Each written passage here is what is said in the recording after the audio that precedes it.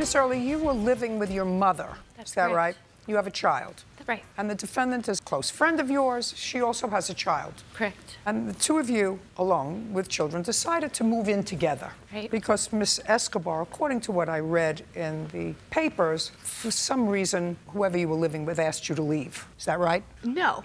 Who were you living with? I was living at my parents' house. You were living at your parents' house. And were you working? I was. And who was watching your baby? I pay a daycare to watch her. So why did you leave your parents' house? My dad had a really bad heart attack, and it was time for me to leave so that my mom and the house could be readily available for him. Is that what she told you? No. Okay, what did she tell you? She told me that her sister was going to take pictures of all of her paraphernalia and alcohol and send those pictures to DCFS. And so she wanted to get out before that had happened. So what happens? The two of you rented an apartment together. On what date? It was March 17th that we moved in. And shortly after that, the defendant wanted to move a boyfriend into the apartment. Correct. Are you the boyfriend? I am. So you wanted to move him in. And then there was sort of a kerfuffle because, according to both of you, you wanted the master bedroom with him. She was in the master bedroom already with her child. There was an argument. Things began to get a little dicey around the house. In any event, Miss Early left, and she wants her security deposit back. Right. Okay. Did she pay the entire security deposit? No, she just paid half. Half. And how much did she pay? She paid $1,400. On what date did she move out, Miss Escobar? She moved out May 5th. Where were you living May 5th? Chelsea's house. Very good. So now you have a roommate. Right. Between March 17th and May 5th, Miss Escobar, do you allege that Miss Early did any damage to the apartment?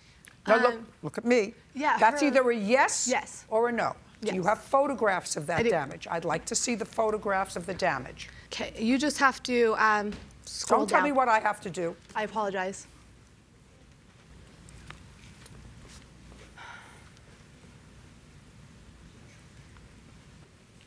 Those are boxes. That's not damage. Well, you hit the back button, and then it will open up more of them, and you can see the rest of the pictures. You're talking to me about trash. I don't see any damage. So in the bathroom, like the floors are stained, the carpet on the inside she had thrown up on the carpet, and so there was a stain on the carpet in the front and in the hall. You have to return her security deposit, $1,400. That's to start with. Because if you and your boyfriend do damage to the apartment, that's your problem.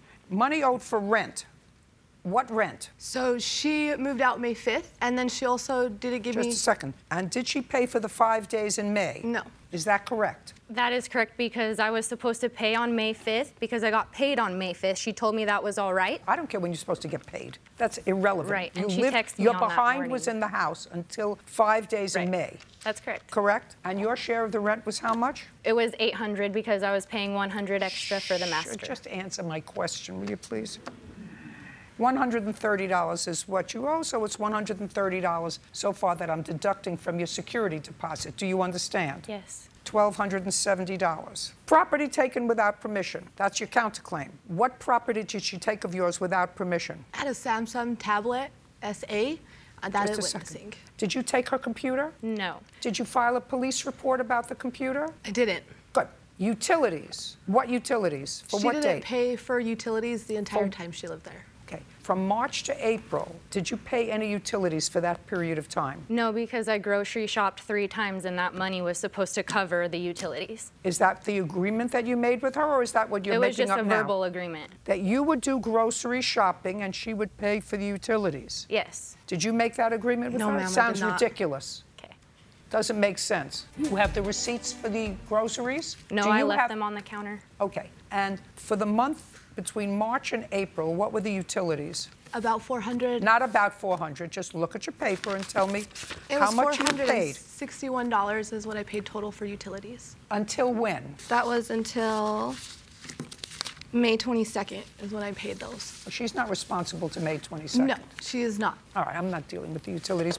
Okay, you have to return her security deposit less the 5 days rent in May when she stayed there. So judgment for the plaintiff in the amount of $1,270. We're done. Thank you very much.